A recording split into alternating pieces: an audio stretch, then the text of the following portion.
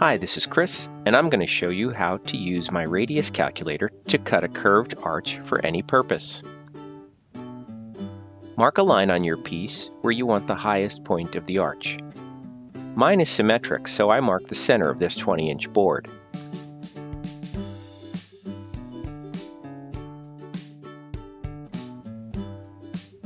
Now determine how wide you want your arch to be. I was using fluted trim along the sides, so I decided my arch would be 15 inches.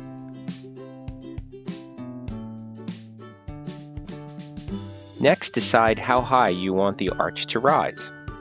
I wanted a subtle arch, so I used 1 inch. Now go to my radius calculator webpage and enter the height and width into the calculator. When I entered a height of 1 inch and a width of 15 inches, the radius was calculated as 28 5/8 inches. Note, this calculator also works with metric values the same as it does with inches. Make a loop on the end of a string and put a pencil through it at the top of your arch.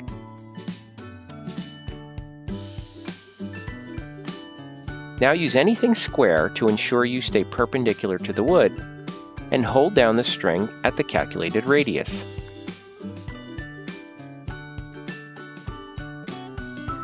Then pivot the pencil back and forth to draw the curved line of the arch.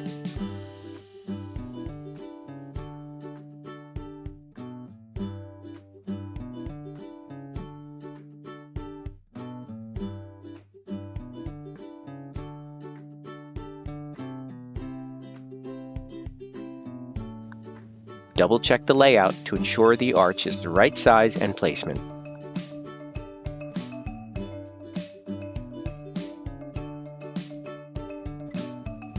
Clamp the piece to a workbench and cut along the line with a jigsaw. For the long arch above the bridge, I used this same arch that I just cut as a template to mark each end. Then I used a straight edge to connect the two.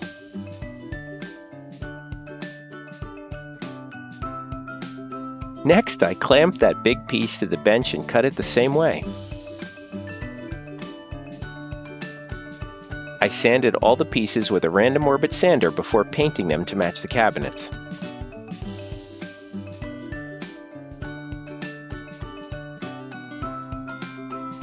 Finally, I installed the arches with caulk and my pneumatic brad nailer.